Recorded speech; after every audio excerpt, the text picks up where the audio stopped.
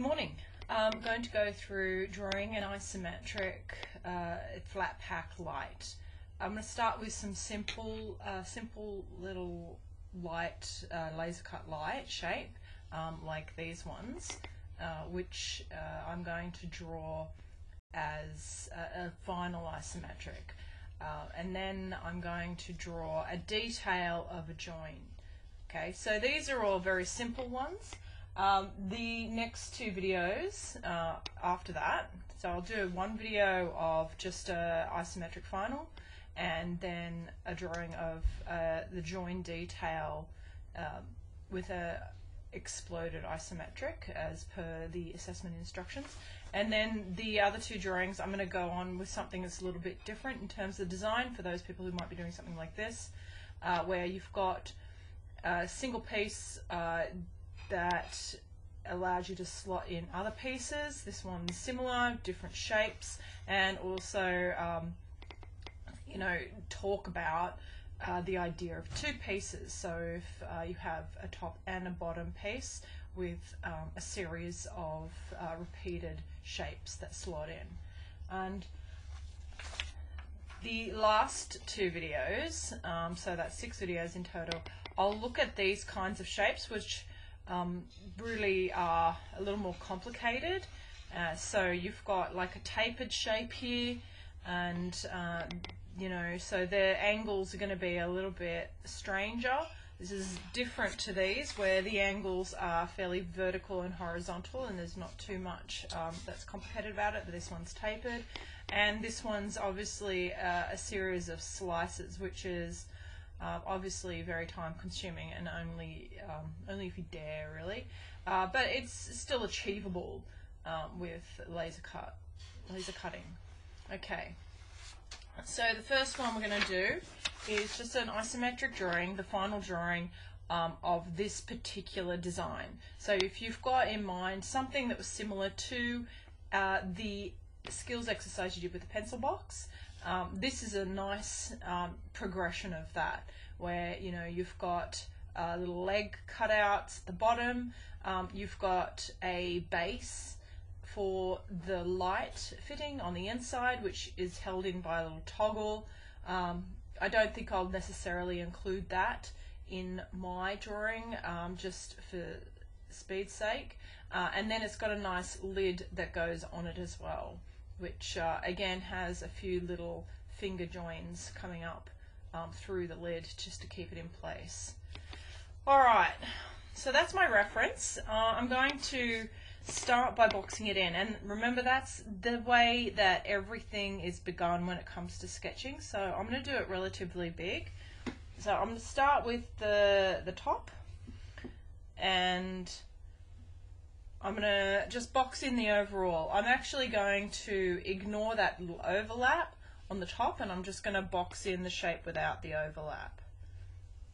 Okay, so that's kind of my top for now, and then if I come down here, we'll go side, and we'll decide how long that side is going to be, and probably want a little bit more height.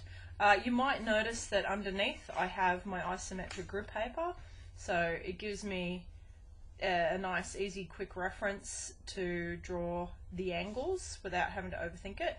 So I'm going to make it a little bit long to get those feet in as part of it.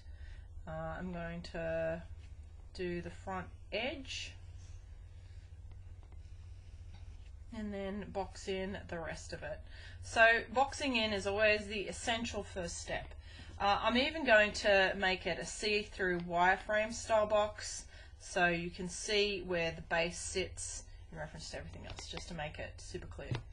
Alright, now this might feel like you're almost there, but the details are really what sell something.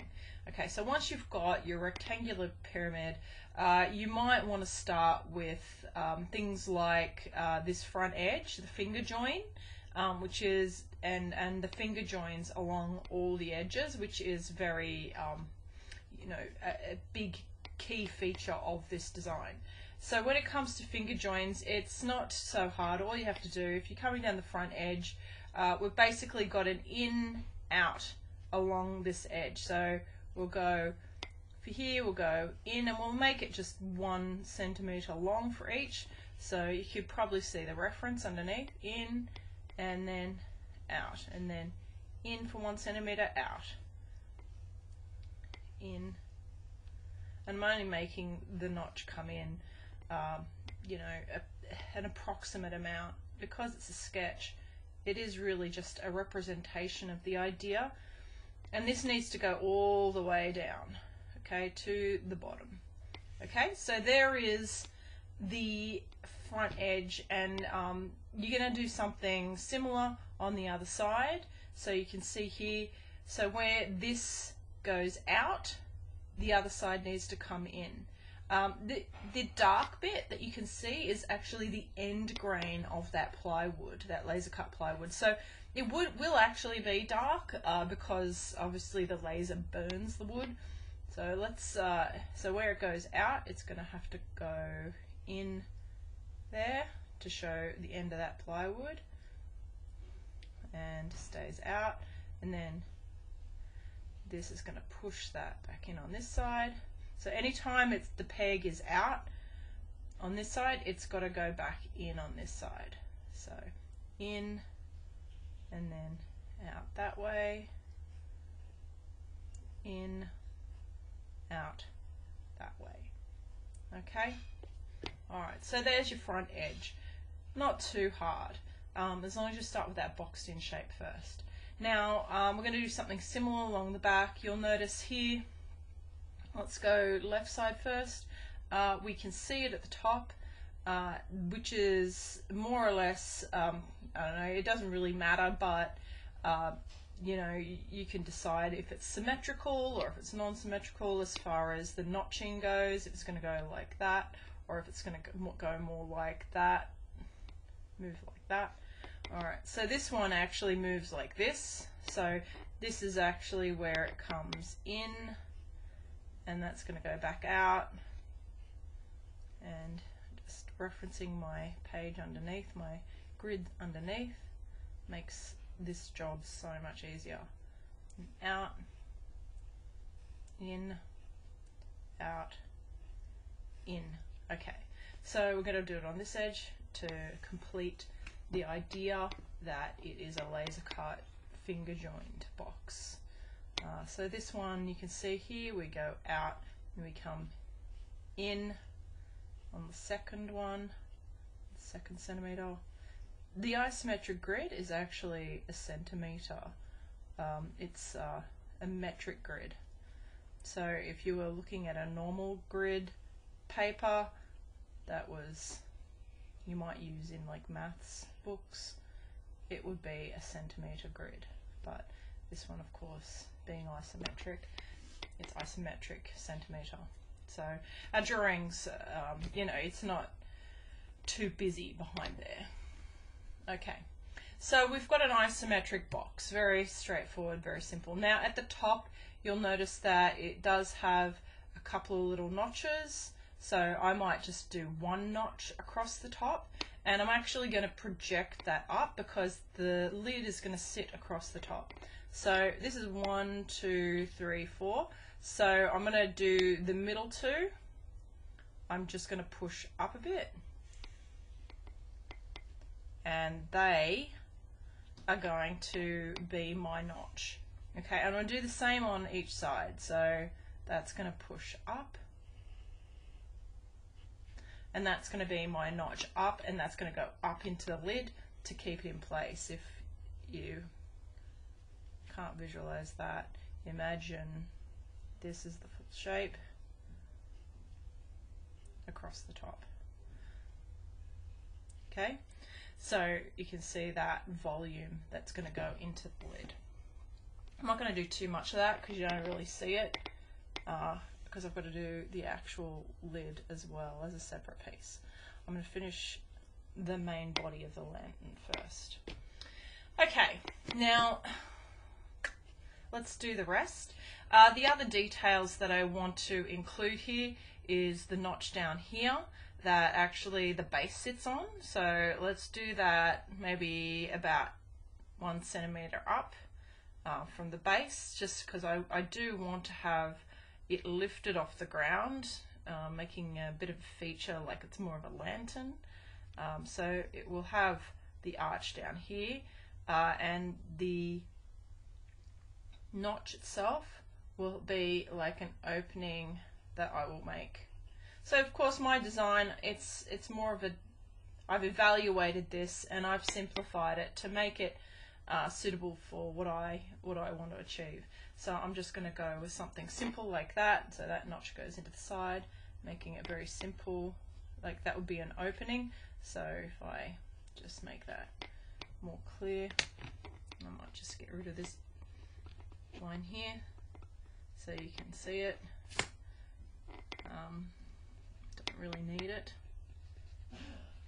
Okay, so you can see that that's kind of a notch opening, and the inside piece, the base where the light sits on the inside, will actually come through there. So we don't even have an opening, it's just the end grain of that piece that's sticking through there. If I wanted, I could actually have that project out, and I could have a little peg, which is a very sort of Japanese joinery type of feature. And this one, you wouldn't even need glue to hold this together in some ways, because of the notching in the lid as an anchor at the top. And if you remove these pegs, these sides would fall out. But again, you could leave that off and decide to glue it. It's up to you.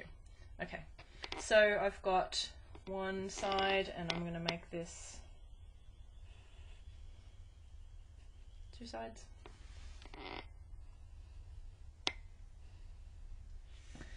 Okay, now I'm going to do the legs. So I'm going to decide, actually I might make it out here. So just make it a bit wider than the peg.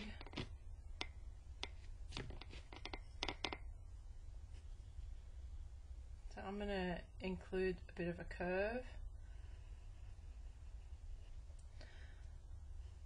Now you will see the inside of that leg. Okay. Now I'm going to do the same over the other side. So here to here, coming across the top here, just judging because it's a sketch, and then adding a bit of a curve. This is the obtuse curve, and this is like, if you were doing a stretched curve, this one goes inside that acute angle. If you were thinking of your isometric cylinder and circle sketching, okay, and then we've got the thickness of the plywood down the bottom here. Okay, so again, it's a sketch. It's not super perfect, but it's decent. I could probably straighten that out. It looks like it's kind of going up a bit, but relatively happy. Don't want to over do it, given I want to keep this video fairly short. Alright, now the other bits, of course, I've got a design. So this area here, I might want to box it in before I start doing my design, but the design appears in this space. Okay, so if I wanted to do a few trees, I could get a little bit creative. It's, entirely up to you what you do on yours. Okay, so I've got a bit of a design on that face, and I can just go over this with outline and make it a little bit clearer for those people who are, if I was giving this to a manufacturer or something, that would be important to make this clear. Manufacturers would want the laser cut plans, but they'd also want an orthogonal. So we're going to do those. We're going to do those in CAD. Okay, so again, your design goes in here. So do whatever design in here that you choose. I'm going to just do some more trees. something a bit different to the other side. Yep.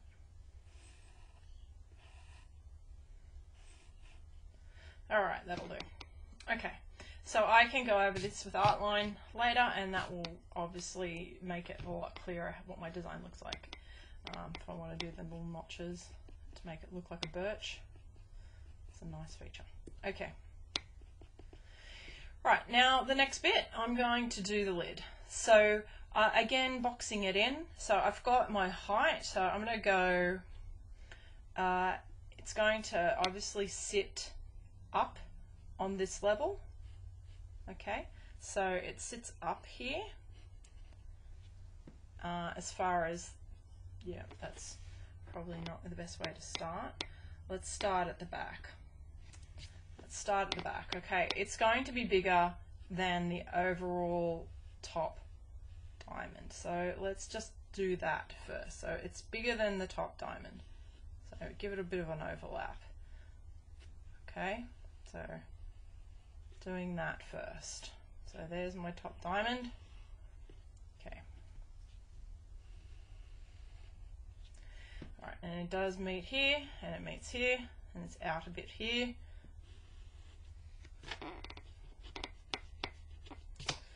Beauty of pencil, always make little fixes, don't overthink it too much. Alright, now I'm going to give it a bit of thickness.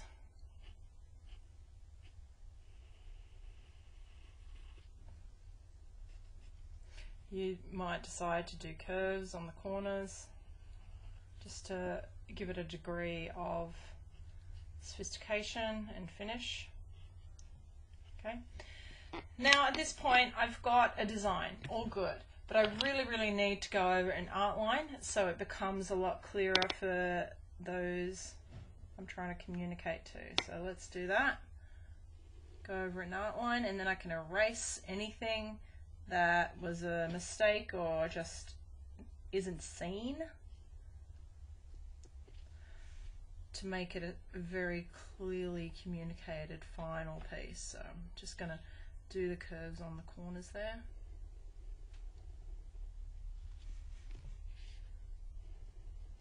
Starting from the top, it's coming down.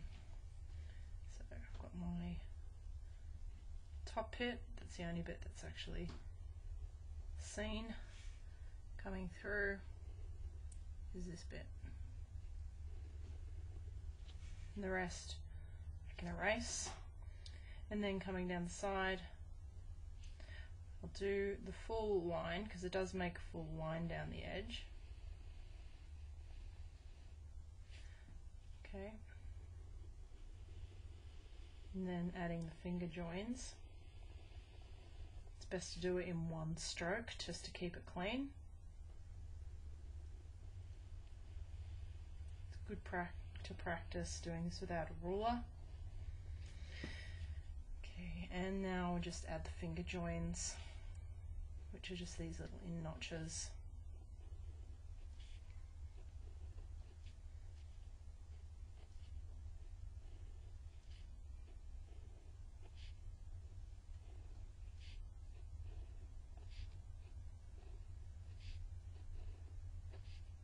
Now I'm going to do the whole thing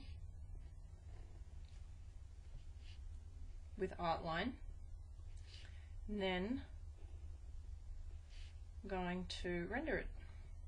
I'm going to render it to look like plywood, and I'm going to try and render it so it also looks like there's a light coming through it. So there's definitely going to be dark timber areas,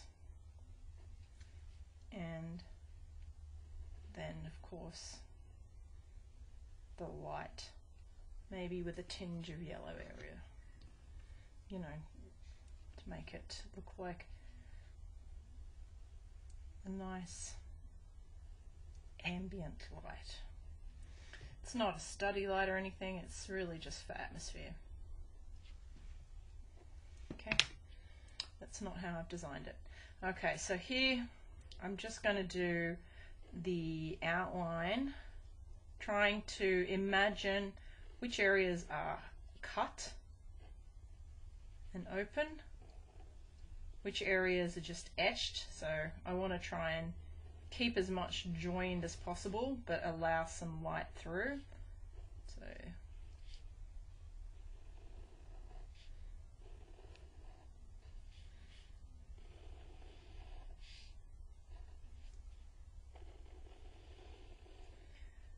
now, sometimes a little bit of roughness is to our advantage at this stage.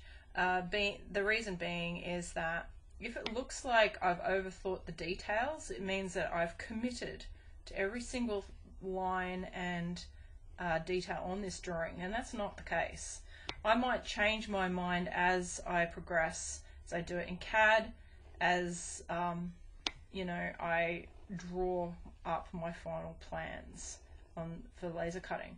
So, you know, if you're trying to make it look too finished, it actually can mean that people will pick over details rather than the actual, you know, very core of the design style that you're going for. Now, being that these are cutout areas, I need to reveal a little bit of thickness to my timber. Okay, so all of these bits need an edge because I can see that edge of the timber. On this side it's going to be here, so on and there. I might miss something because I'm trying to do this quick, so you have to forgive that. Okay, and a bit there. Okay, all right. Mostly okay. I can't see anything I've missed at this stage. Okay, all right. I can throw in those little bits of detail here. I might even put that cord coming out the back just to indicate that this is a plug-in light. Okay. It's always useful to actually show how it functions. Okay, just put in those little details of the birch, just kind of fun. Now, obviously clean up. So let's erase. Oop. You see, when you erase, you obviously see the bits you missed. So bottom edges. There we go.